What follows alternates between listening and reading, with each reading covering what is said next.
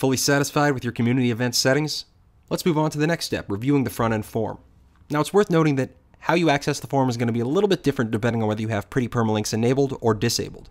I'm going to walk you through both processes here. We advise that you have pretty permalinks, a structure like post name enabled, but it'll also work with default permalinks.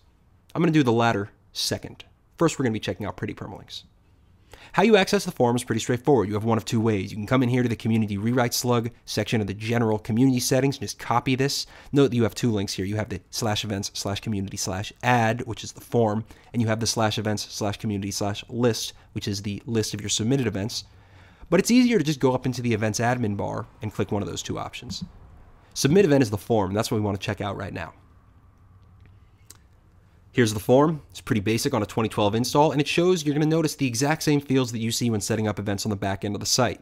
You got the title, the description, the category, the image, the date and time, the venue, the organizer, and the cost. Once you've configured all those, you just hit the submit event option, drops a nice little message in saying that your event has been submitted, and it's out of your hands. The submission is in, the site administrator will take it from there. Notice up top here, though, that I do have this My Events list, and that over to the right, I see a name of the account that I'm signed in with. What this is saying is this your account? Okay, well, take a look at all the events you've submitted on this site by going to this button. Let's check it out. And notice that when we go there, /events/community/add changes to, as we would expect, /events/community/list. Here we are showing a list of all of the events that I've submitted onto this site. Since I'm the site administrator, there's obviously quite a few of them. If I were a front-end member who had submitted just a handful, there wouldn't be quite so many. I can get back to the form by hitting Add New. I can modify what columns appear or disappear by checking the boxes in this display section. And notice that the pagination is showing the same number of events per page that we set up on the overall community settings, 10. I have 4 pages worth of 10 events. I can go to the next page with this option. I can go to the last page with this option. Notice too, also related to a setting that we could enable or disable on the back end, are these edit and delete options. Site administrators can disable these so that users can submit their events but cannot come back and edit or delete them.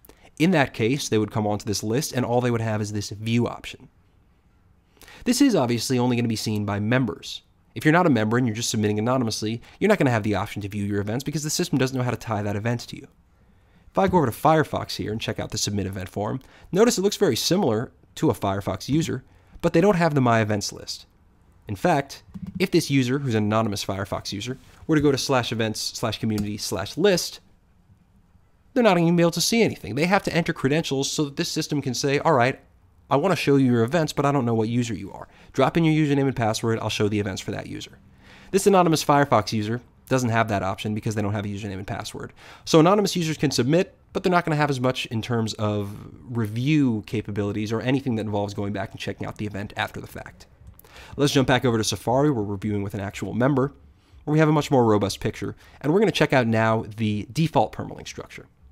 You've seen how both a logged in member and a logged out member views the list and views the community form with pretty permalinks enabled. Now let's turn them off.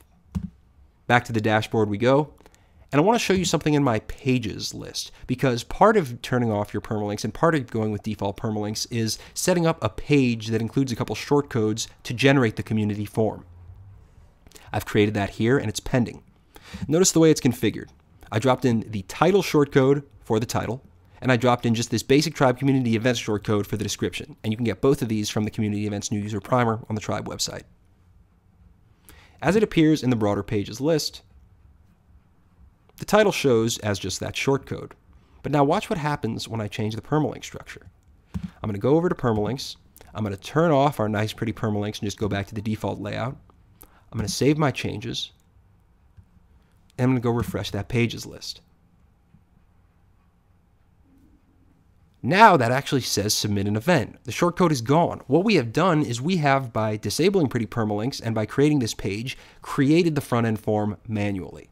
So if somebody goes to view this now, they're going to see the same thing that they would see as an end user viewing it with pretty permalinks. The only difference is it's going to have an ugly permalink structure, and they're going to have to deal with creating this page at the offset.